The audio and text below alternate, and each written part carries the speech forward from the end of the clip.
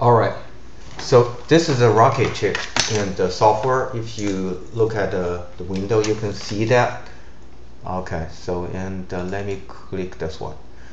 Alright, so once click and you will see, certainly you will see this one. The number is showed up over here. It's connected.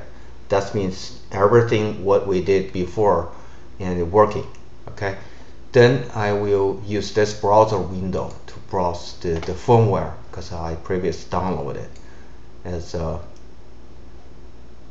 this is the version. Okay, open and the loading firmware finished. Then I will just click upgrade.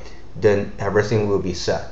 So I'm not gonna wait and entire process to finish. And as long as you click on upgrade, it's gonna go and everything will be set. Okay. All right.